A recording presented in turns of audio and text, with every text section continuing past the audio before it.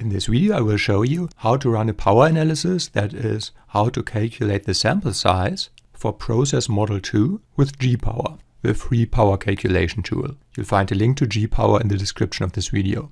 Process model 2 is a model with two moderators that both moderate the effect from the independent variable to the dependent variable. If we're talking about a power calculation for this model, we have to decide what exactly it is we want to analyze, what exactly our hypothesis is about, because there are basically two possibilities. The first is to look at the effect of one of those two moderators in the context of a model where both moderate.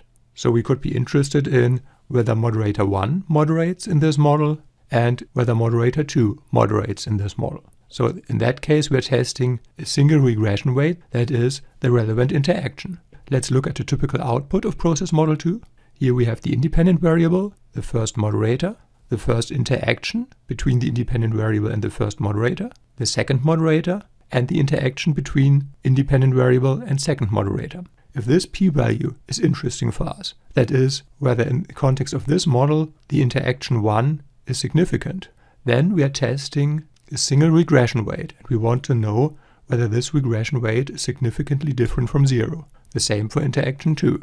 Please keep in mind, because we need that number later, we have 5 predictors in this model.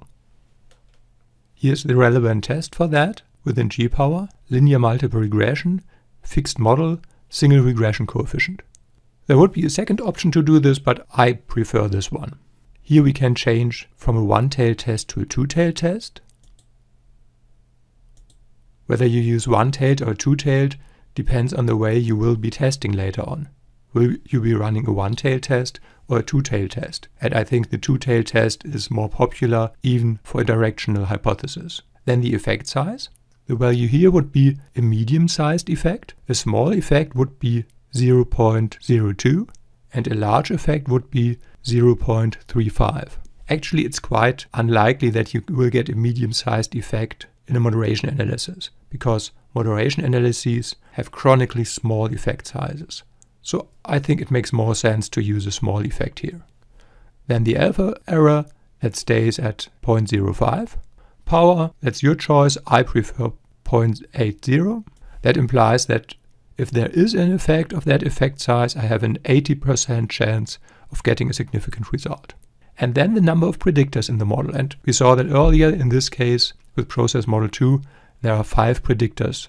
That number can increase if you include covariates. So for each covariate, you have to increase this number by 1. So in a process model 2 with 3 covariates, here you would have to put in 8 as a number of predictors.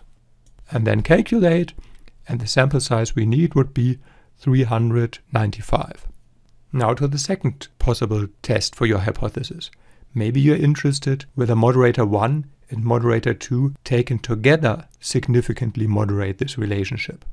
What does this mean? The first interaction explains variance in the dependent variable, the second interaction explains variance in the dependent variable, and both together explain variance in the dependent variable. And you can test with this test down here, that's part of the output of process model 2, whether both moderators taken together significantly explain additional variance in the dependent variable. If you want to calculate the necessary sample size for a question like this, we need a different power calculation. This is an F-test, linear multiple regression, fixed model, R-squared increase. Then you put in the sample size. Again, I use a small effect. You maybe change the power. And in this case, the rest actually is the correct value. We have 2 tested predictors because we want to look at the effect of 2 interactions we include in the model, and the total number of predictors again is 5.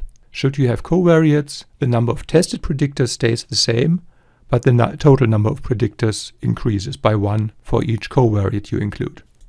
And here we would need 485 as a sample size to achieve a power of 0.80. That's it for power calculation for process model 2. I hope this has been helpful for you. Thank you so much for watching, and see you in the next video.